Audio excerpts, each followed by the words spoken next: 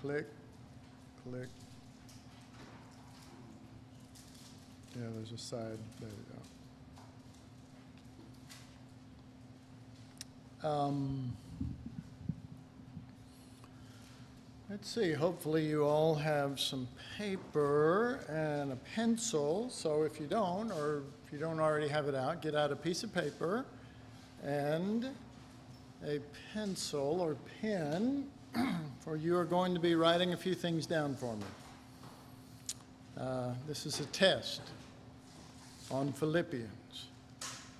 Wait a minute, no, that couldn't be. We haven't even started the course yet, so. So it's not a test, but I do need a pencil, a paper, pen, something like that, because I'm not only the director of the Bible school and the founder, but I am the pastor of the church, the senior pastor. And before we begin, I mean, we've begun, but what I'd like to do is I would like, as your pastor, we're going to write down some things, and then we're going to put them in this here little lock box. We're going to believe God for some things. So I'd like for you to jot down some things where you would like to see change. Change in your husband, or in your wife, or in your kids, or in your parents, or in your job situation, or in your finances, or jot down some things that we can pray over. And I can tell you right now, and you don't have to write it all out. What I'd like for you to do is write it out enough where you will know what you're talking about. But it doesn't have to be full sentences or paragraphs. Nobody's going to see this. We're going to fold them up, and we're going to stick them in there and lock it. And then towards the end of the class, we're going to pull them out and see if the Lord's done some things. So nobody will see it. Not, you'll be the only one to see it. But that's why you need to put your name on it, and probably on, if we ended up, because this is a pretty small box, if you end up folding it up small, where, it'd be small and you could see your name on the outside, so we don't have to open it up, see anything when we pass them back out. But I'm sure that there are areas that it could be in relationship to the church, it could be in relationship to me, it could be in relationship to any area where you would like to see change. And you'd like to see the Lord do something. You'd like to see the Lord glorified. But it needs to be specific enough where you will know when we reopen them, you'll remember, oh yeah, that's what that was. But it doesn't have to be specific in the sense of, that it's full sentences or paragraphs per se.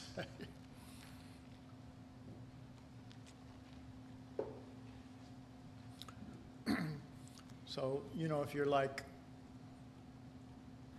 wanting a boyfriend,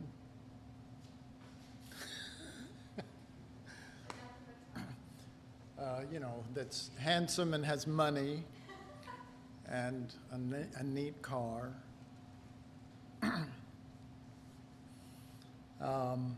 This can also include things for yourself. I mean, if you're wanting to see the Lord do a certain work in you, something like that. It really doesn't matter. It can be, and because nobody else is going to see this, you don't have to make it all spiritual. You know what I'm saying? You don't have to put it on such a level that, I mean, if you just really would like a Ford Mustang, and put it down. You see what I'm saying? However, I'm really hoping for some things where we can actually see the Lord move and do some things.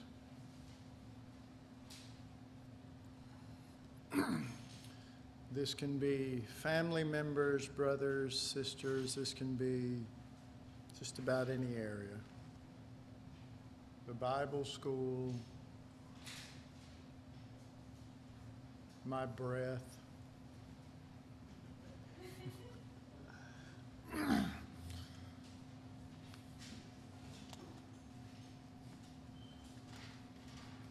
And it's okay for all this stuff to keep rolling, because this is important. This is a big part of it. Now, if you, it's kind of like, in a sense, it's like taking a test. If you've ever taken a test where, once you finished, you brought your test to the teacher, and you're still sitting there going, oh my God, they can't already be through. Anybody ever experienced that? You're just going, you're kidding me. My God, I just got the first question done. But if you are one of those that have already finished, you feel good about what you've written down, you want to bring it up here, make sure your name is on the outside where it can be seen, and stick it in this here little box. And I promise you this box will be under my care and will be locked, and I will not look at anything there. And once we leave here, it will be kept private.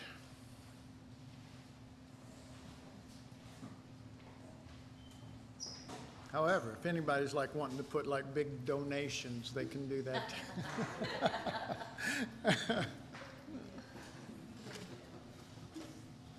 Smush them down a little bit there.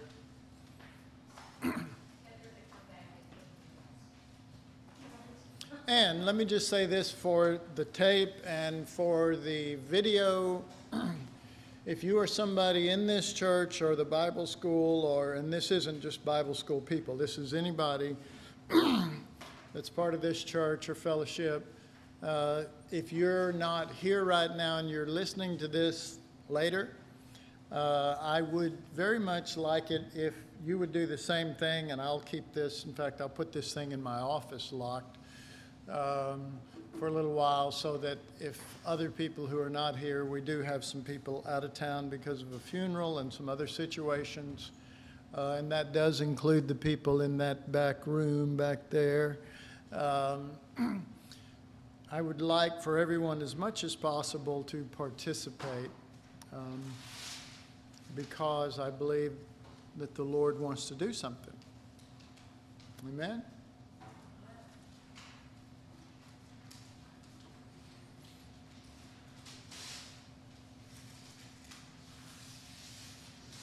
Take your time. I think this is important. We don't really have to worry a whole lot. I will, however, maybe my wife or somebody can also remind me next class to pull this out and to make sure that everybody that's attending the class does this also, so that we can see the Lord move for everybody, Lord willing.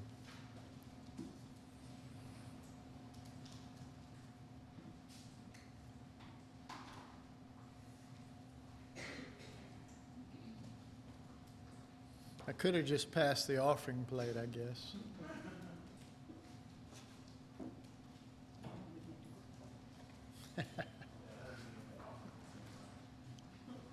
Yeah. Slip it in there one way or another.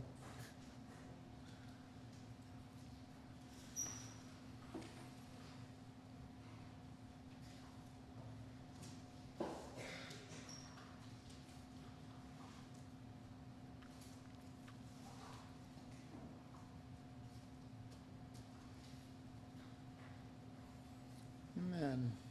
I think that's basically everyone in the room here, right? Have we got anybody left? Okay, I've got a couple more, or at least one more. The rest of you, if you would please, just begin reading the first chapter of Philippians, just taking a close look.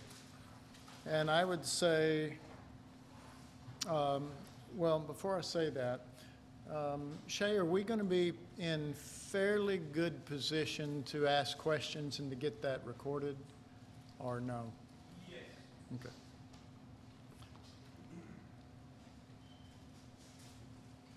Then if we do, I'll make it real simple. I'd like for you to look real closely at verse 1, and then I'm going to ask for a show of hands on why Paul started with verse 1, okay? So take a few minutes, look over it, see if you can get something from the Lord pertaining to Philippians 1:1.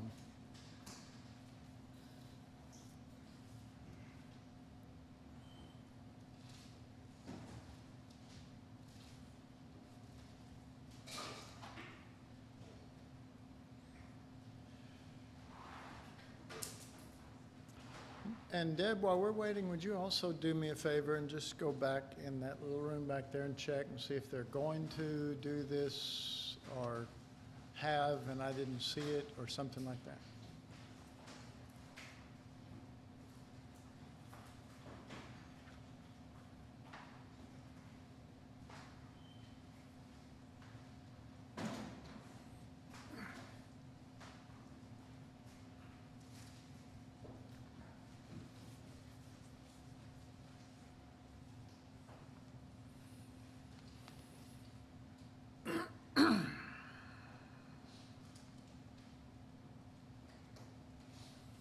Philippians 1:1.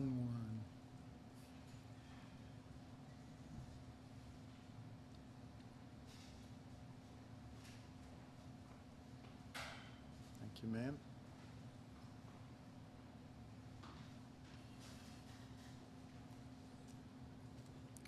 Deb, can you hear me? Okay. All right. Before we start asking questions, I am locking the box. Some of you may not know me well enough. I don't need a lock to keep a secret or to not be nosy. Yeah, it is. Well, it won't be when I leave. I don't know if they're going to come forward and have something else.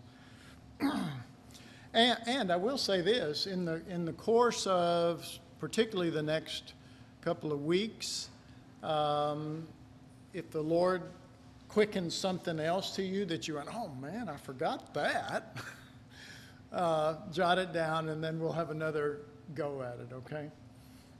All right, Philippians 1:1, let's begin. Paul and Timothy, the servants of Jesus Christ, to all the saints in Christ Jesus who are at Philippi with the bishops and deacons. All right. Why did Paul write verse 1? Anybody have an idea? Scott? He's identifying himself and Timothy with what he's going to talk about later on as far as Christ being a bondservant. He's saying that they are of that same spirit. Well, that's pretty powerful. However, you sort of have to know the book of Philippians to realize that Philippians 1:1 and Philippians 2:6 and 7 and 8 are not separate thoughts, but that Philippians 2 is only going to develop what he's saying from the very beginning. Anybody else have a comment? Yes.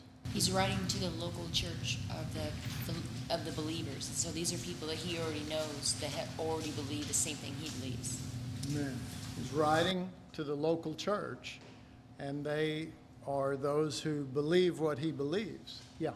One thing that is so interesting to me is these are probably people who are considered great in the eyes of other men, and they're calling themselves bondservants. So they're putting themselves in a lower place as an example too. So that looks important. I think that's really a good point.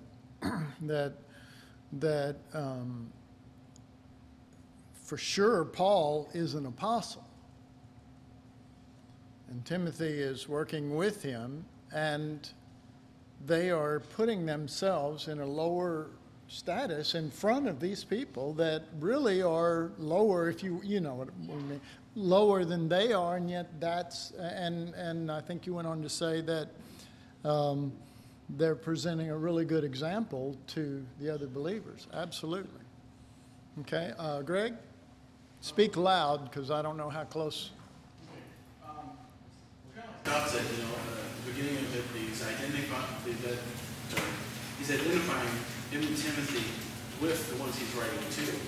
And then I believe what he's doing is by doing this, he's equating them with them, with them. It's, we're the same spirit, we're the same. So therefore, what I'm going to present to you is important to hear, to listen to. It's not just a letter. Right. So there's an identification going on, and it's not just a letter, but it is a communication of something of the same spirit. I think that's what you basically said. Okay? Yes, Carol? One of the things that I just got out of it was that he's talking to all the saints and not just the overseers and the deacons, but he wants everybody to be involved in the corporate body. Good, good. So you could say that,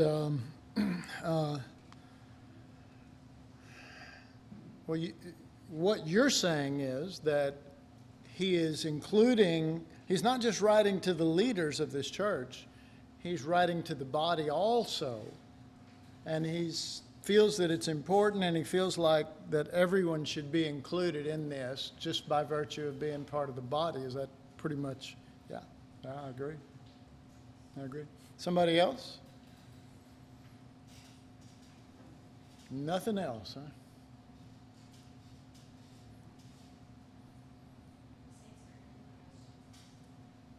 Yeah, and we'll deal with that.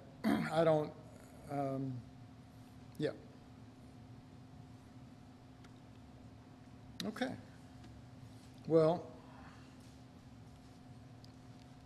should I start calling people by name? And not really, I wouldn't do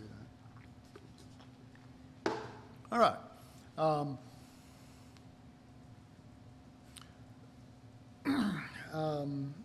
I wrote the persons to whom Paul is writing are the saints at Philippi and to the bishops and deacons. And then somebody mentioned, Jennifer mentioned this. Interesting thing. Paul and Timothy, the servants of Jesus Christ, to all the saints in Christ at Philippi.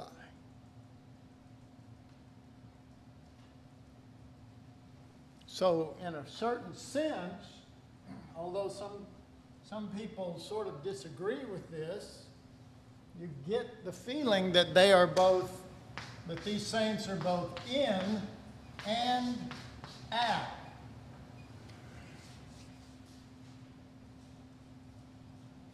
Okay, so what are they in? They're in Christ. Where are they at? Okay, Philippi is a city, okay? That's why they're called the Philippians. They're from Philippi, which is the city that he's writing to. And let's just consider this just for a moment. They are not only in Christ, but they are at Philippi. Okay, I mean, I just think it's important to sort of consider let that soak in a little bit. And they're not only at Philippi, but they're in Christ. Okay? In Christ is a spiritual reality because God is spirit. Okay? You agree with that? God is spirit. But your consciousness really isn't in Christ. Your consciousness is here. Right? Okay. So you could, you wouldn't say, but if you die at Philippi, you go to be in Christ, though. You couldn't say that, right? Right. Because we're already in, is what she said. And that's correct. So if you died at Philippi, you wouldn't go be in Christ. You are already in Christ. That's already a settled fact. That's a spiritual reality that is true in God, in Christ. Okay?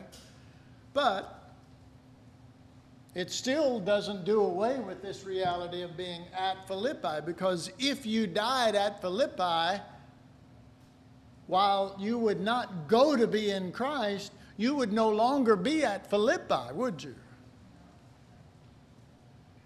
Unless this is just speaking strictly of your body.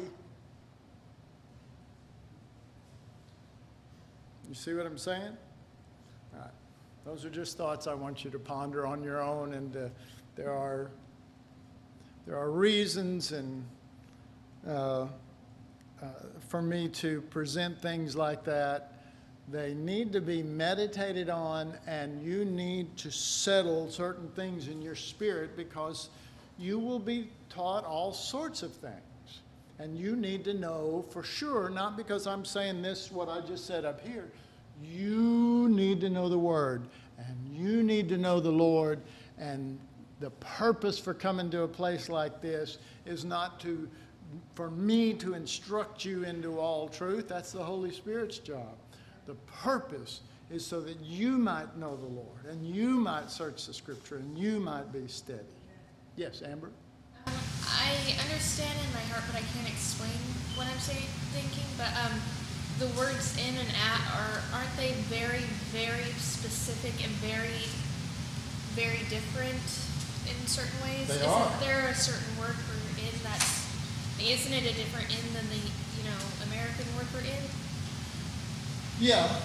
Yeah. Is that the kind where it's something very, very permanent in the meaning of the word? Well, certainly spiritually that reality, because the permanency is settled forever as long as we abide in Christ. That's settled. That is, God's not going to change his mind on that. And Would that be like aside, or is that the same sort of word that we would use, like we're in Texas today? right. Yeah, you can say that, or because alongside has a good analogy to that, where you're not in it, But you're still there at the same time. Right. Well, I think there's some good thinking going on there, because in really does involve union. But we use that word all the time, like I can say my car is in the garage, but it's not in union with the garage. Right? Yeah. In one sense, you could say it's at the garage, but it's not really in the garage in the sense of union. Whereas, you can join a health club and go work out, right? But by joining, you really didn't become one with it, did you? You didn't become one. But when you join to Jesus, you become one the way a branch does to the vine. Okay? And so I like that kind of thinking, because it helps us to move beyond that. I've seen several hands. Let me see if I can get some of them. Greg? Well, it seems to me, using the word in and at, he is being very specific. And when he's addressing in, he's talking to a specific group of believers, not just generally all believers. Right. Because not all believers dwell in Christ. It's the difference between just being saved and being a son of God.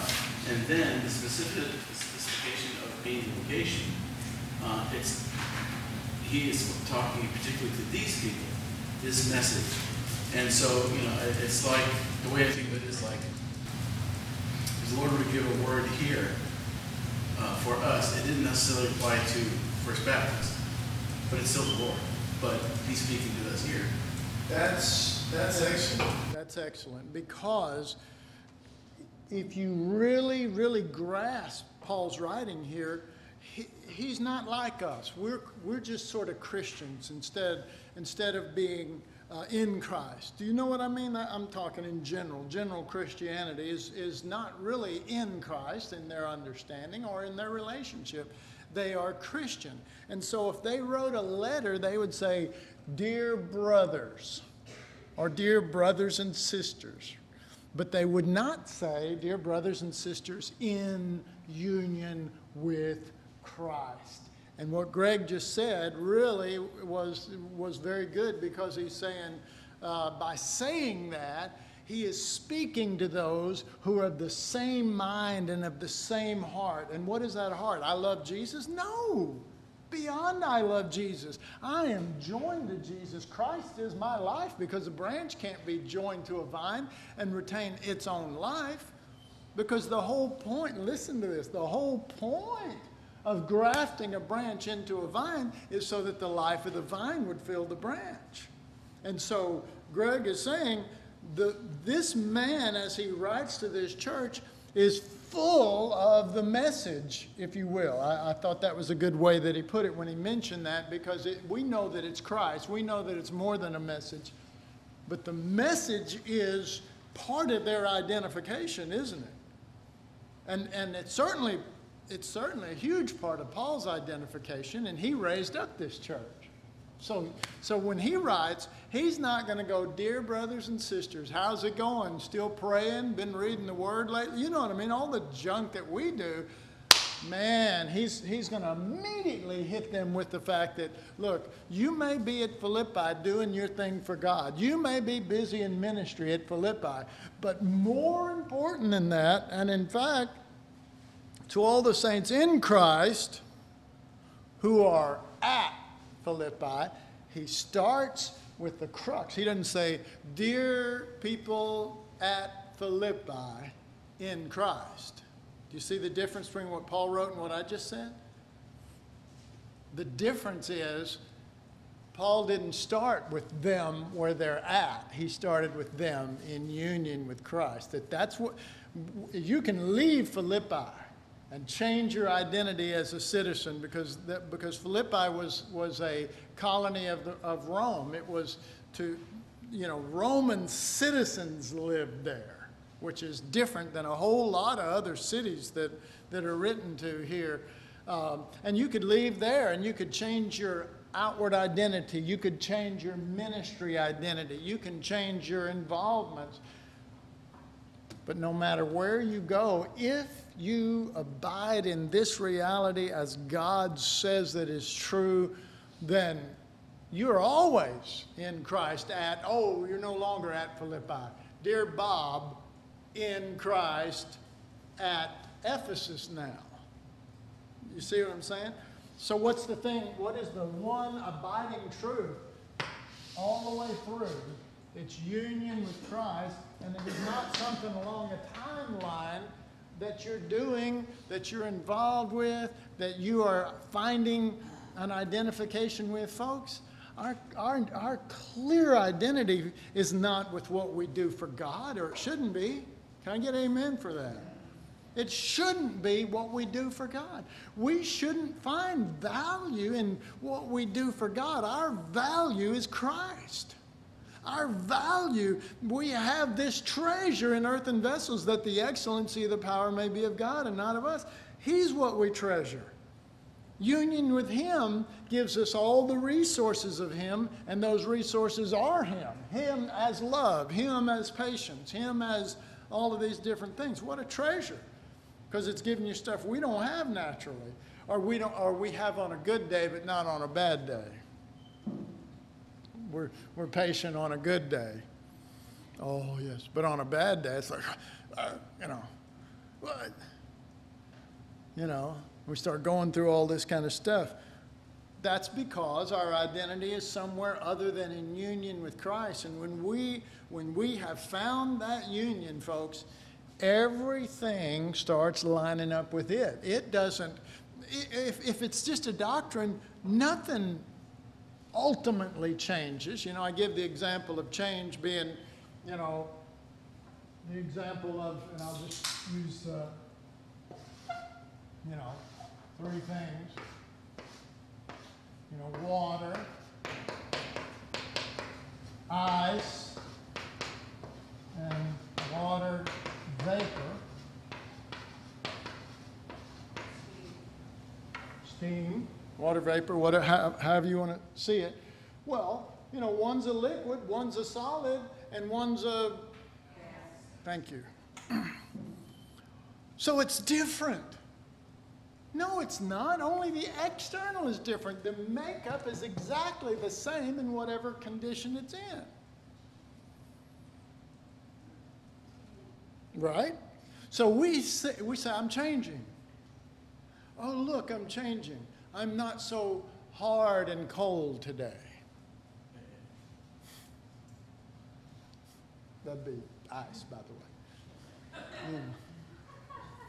So yeah, but got a lot more gas. No, I'm sorry. You're more of a stinker today. No, the reality is the change, folks, has to be the molecular makeup from us to Christ. Yeah. Because ultimately there is no true change. I don't care, you know. I mean, you know, Israel was in Egypt and they were in the wilderness. And then, remember in the book of Judges, they're in the promised land. You don't really see a lot of change in those fellas from those spots that I just described. 3 different locations, and yet inside they're still functioning off of the same thing. Well, there ain't no need going any further than to the saints in Christ. You see what I mean? Oh, come on, get into the real meat of the book. Well, if that ain't meat enough for us, we got problems, folks. That's the answer right there. It is union with Christ. It is what God settled in Christ. Settled. Well, He settled. We talked about that before. So, did I see another hand up over here? Yes. Well, I was just thinking the same is true for Christ, that when He's the makeup, when He's the molecular structure, there can be different manifestations, different outward.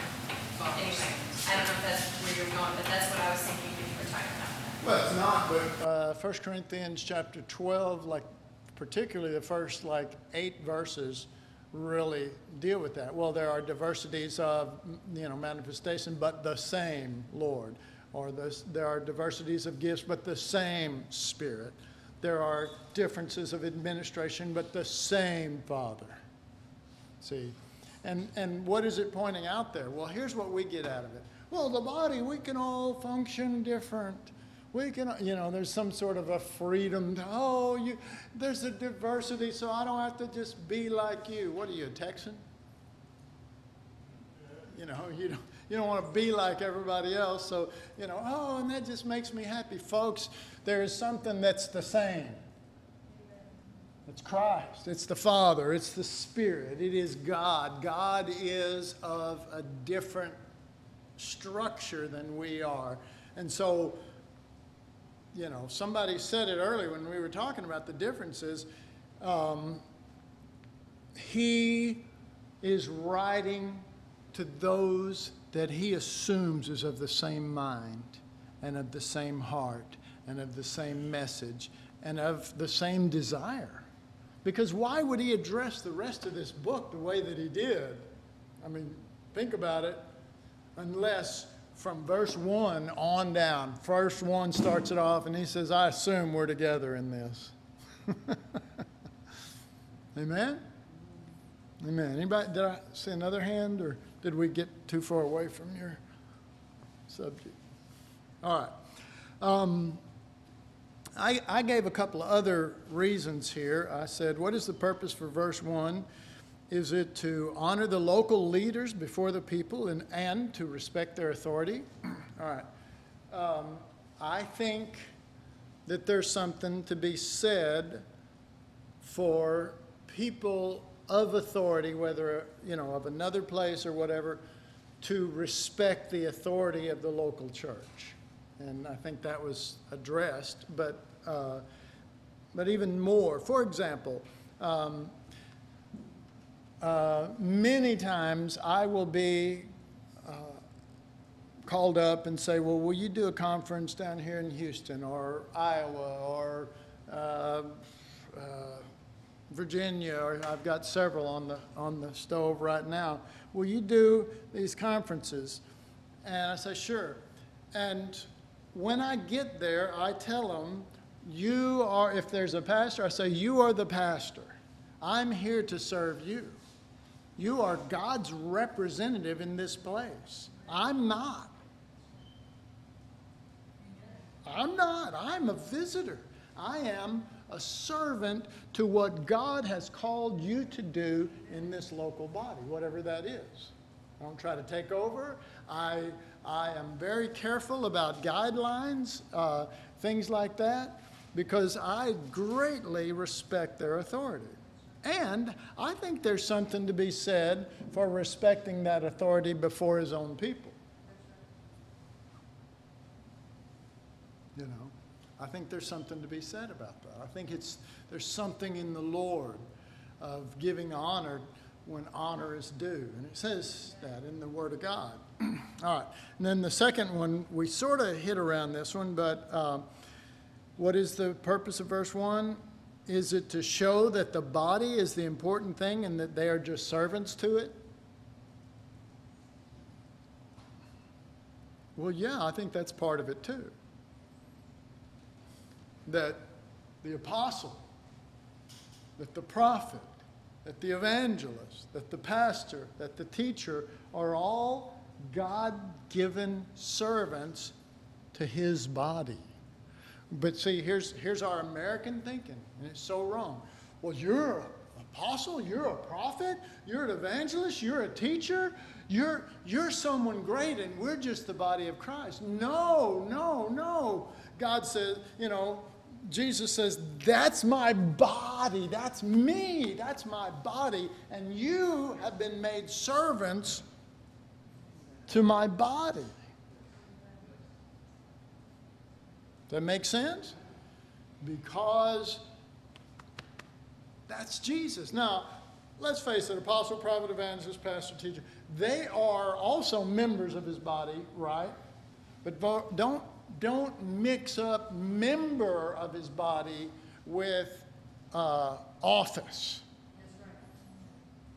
Because the office in every case is to serve him in terms of his body. That's the goal. That's the spirit behind it. And that's what it's about. Scott? Well, you know, I just think it's interesting because I was just flipping through the epistles. You're flipping through the epistles? Yeah, flipping through. No, I was just flipping through the different epistles and noticing that most of the time Paul identifies himself as an apostle. Yeah. And so, you know, I think there were three, you know, Romans, Philippians, and Titus, where he says bondservant, which, Right. you know, it just made it even more significant to me that he used that in this particular epistle. Well, I saw that too. I mean, I thought, you know, I wondered if Paul was really that sharp. Was this the Holy Spirit? But then I thought, no, I think it was a combination in the sense that Paul knew what the need was, and he knew what he wanted to say, and that was all orchestrated by the Holy Spirit, but he stayed on task from beginning to end. So that's kind of my view. You know, what do I know when it comes to stuff like that? But that's what I'm just, you know, that's what I'm saying. All right, so what is the primary purpose? And here's what I believe is the primary purpose.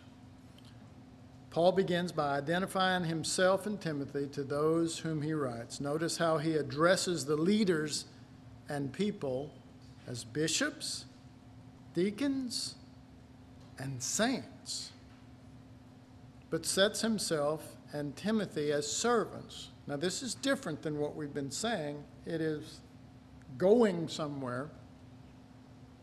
With this, he implies that their relation to those at Philippi is to serve them. We've said that. But there's more to it. This is incredibly significant, but the full significance cannot be fully grasped until we reach chapter 2.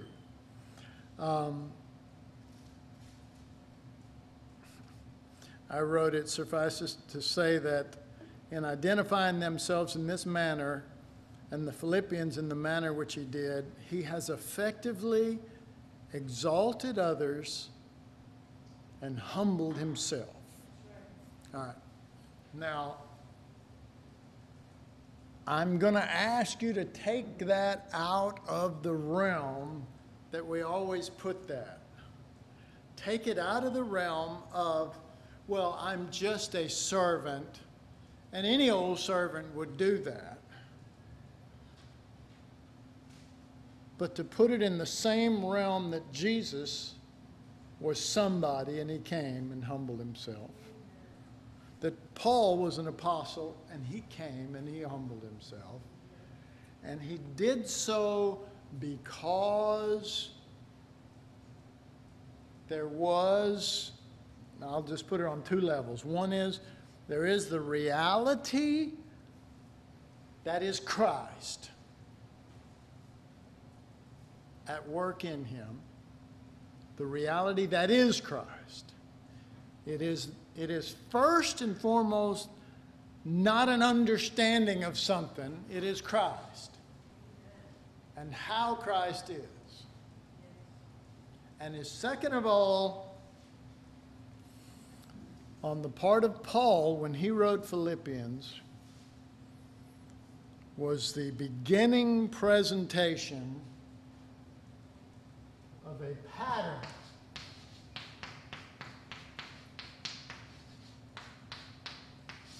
A pattern that identifies Christ crucified. Now, let me say a few things before I go too far with that. I believe, I'm going to struggle a little bit here, but I'm going to just try my best to say it. I believe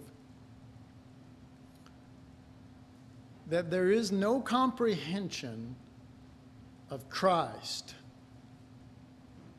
apart from Christ crucified.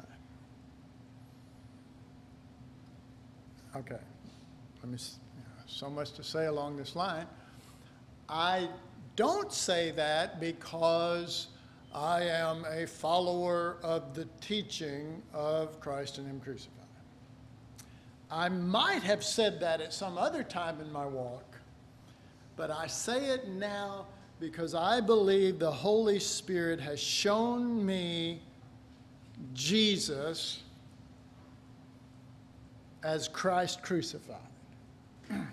Now, I don't want to go too far right now, but we'll deal with this when we get to chapter 2. But when I say that, every one of us go to Calvary. We go to 2,000 years ago. We go to Mount Calvary. We go to two pieces of wood nailed together, and then Jesus nailed on it. And that's what we call Christ crucified. We have a hard time laying hold of Christ crucified being who Christ is, not just related to an event 2,000 years ago. Yes? I was just thinking about that today, and it's like we focus on the act of Yes. dying and miss the way in which he died. Amen. I've been Amen. chewing on that today. Well, that's, and I really don't want to go too far into this right now because I need to get down the road with some things so that when I do, it'll have more impact. But I think you're really, really right. I think that there is, my mind has done that. Our minds do that. Why? Because when we first meet Jesus, the Jesus we love was the one who died on two pieces of wood on a hill called Mount Calvary. Amen? I mean, that's the Jesus we know. We don't really know the one that hung on the cross in his being. You understand? We don't know him in his being. We don't know him. We just know what he did for us. And what he did is two pieces of wood on Mount Calvary. So when we go to Christ crucified, that's where we go. But that's not the true fullness of who Jesus is. And that's what I believe this book is going to help us to understand. Yeah. I remember seeing passages that said something about it's the lamb slain from the foundation of the universe or Of the or world, something like yeah. that. And also there's always pictures of the lamb slain. So it's been all throughout this time, not just on Calvary, that this picture has been shown to us over and over again. And that's what I've been thinking about after Valerie's class and stuff too, you know? You don't ever speak, brother. So.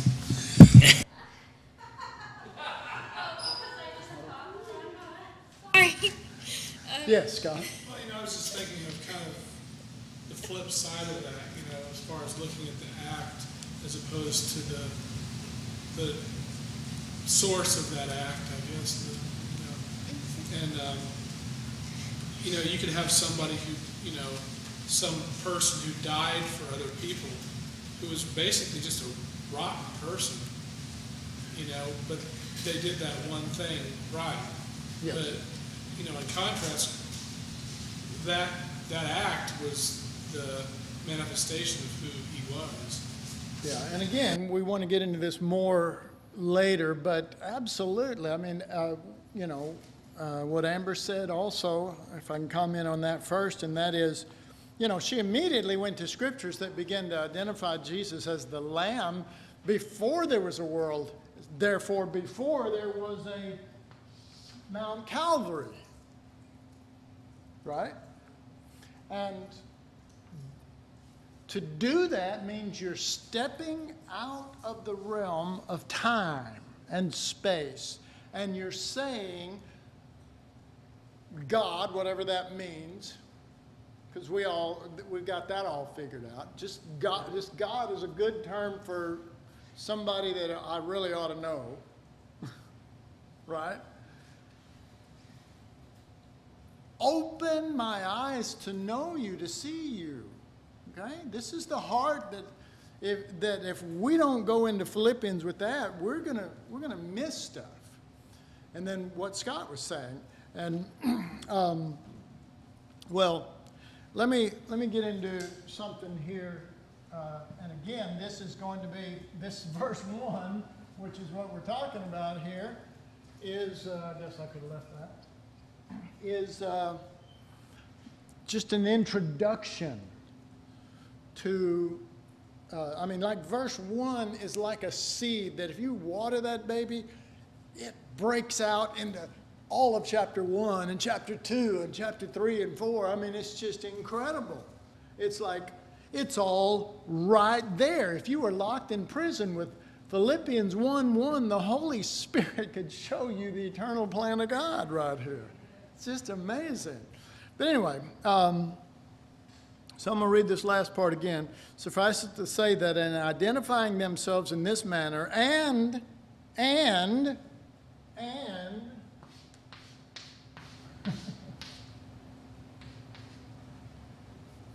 and in identifying the Philippians in the manner he did, he has effectively exalted others and humbled himself.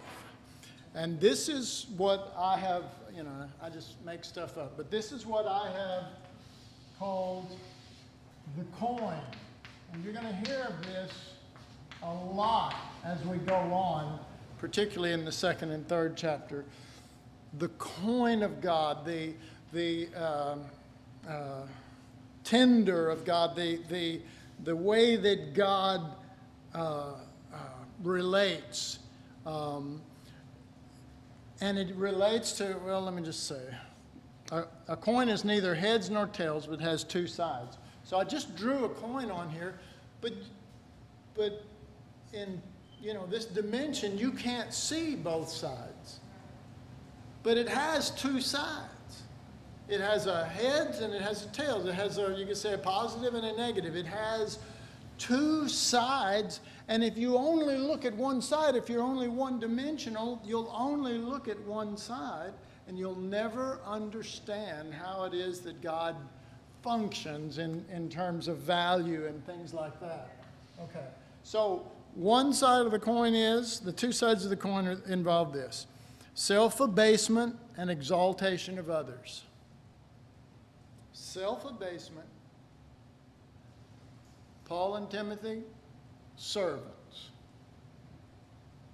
Exaltation of others, saints, bishops, deacons. You got it? Okay. No, you don't. But we'll... Because I just introduced it, and it took me for a year and a half to even start getting this. But nonetheless, I have been praying for you and praying for this class and for those that would receive it, because I believe that there is an incredible reality that we're going to find in some of these things. All right. I'm just going to read a little paragraph here because I just got notice that I'm short. In these early verses, Paul does not mention Christ and him crucified. Now, I mean, we've read verse 1. You didn't hear Christ and him crucified, right? I mean, shouldn't you say Christ and him crucified, Christ and him crucified, Christ, shouldn't you? Well, Paul didn't feel the need to. In these early verses, Paul does not mention Christ and him crucified, but the results of it can be seen in how he presents himself. So what would you say to that? Is the message more important or the life? Verse 1 tells us. Verse 1 proves it. Verse 1 is a total declaration to everything that is coming. It's better to live it than to have all the terminology of it. Yes? The life is both the life and the message. That's right. Yeah. And it is, except for if you only get the message, you may never get the life. Yeah, you know, do you see how that's possible, that you would actually get the message of it and never have the life that produces all the things that the deal. But what Shay is saying is the life really is the message that we're you know, and this is the message, John said. Life, yes. Well, I mean, I see throughout the entire Bible there's this consistent line contrast, and the two contrasts are what is God's nature by being, and which is what we should be identified in, and therefore God, you know, Jesus humbled himself, and he poured out into others. He was giving his life. Whereas on the other side of the contrast is men who have exalted themselves, like the Pharisees, who take this thing, take what they were supposed to be the priests of God, and this is what I think what the Lord's really upset with them. It wasn't so much that they committed sins as much as they were supposed to be his priest pouring out his life, but they turned it around and made it something self-centered. Yes. And so I think we've come full circle now, because what do you see? You know, you see, in order to get the message out there, whatever the message is, you've got to have the spectacular ad campaign. You know, everybody's focused on the pastors or the church, you know, what the latest thing is.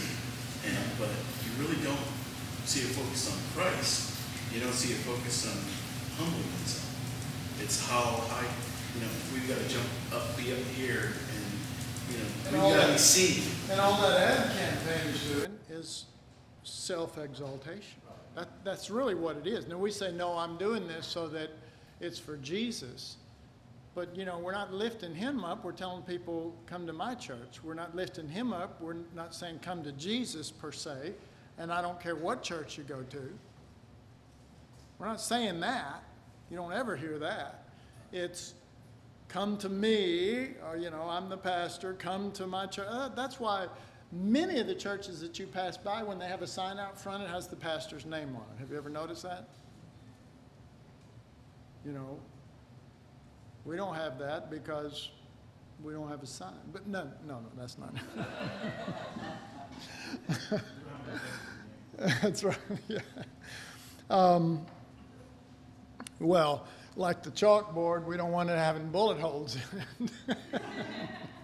All right, let me finish reading this. So, in these early verses, Paul does not mention Christ and him crucified, but the results of it can be seen in how he presents himself. Later, he will show the source and not the fruit. Think of chapter 2. But it does not matter to Paul, for he knows that all comes from Christ crucified.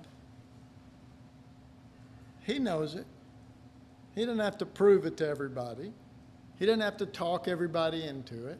He doesn't have to, the words aren't magical. Live it.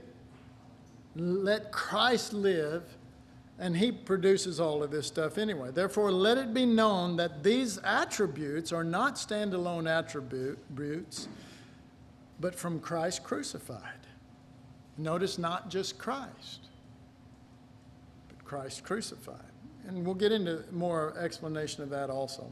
However, he first sets them forth, talking about the fruits, so that we might clearly see what specifically will be the end work of the crucified within us. Talking about Jesus, capital, the crucified. He's showing us the coin. He's showing the tender in which God deals. He's showing us the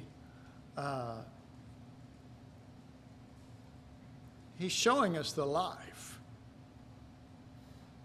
However, he first sets forth so that we might clearly see what specifically will be the end work of Christ crucified within us. Again, this will be addressed in greater detail in the second chapter of Philippians, but for now, I like my little phrase here. Let us mark its existence and ponder its meaning. Let's do that. Okay, that's good. All right, we're going to stop, take a break, and we'll come back.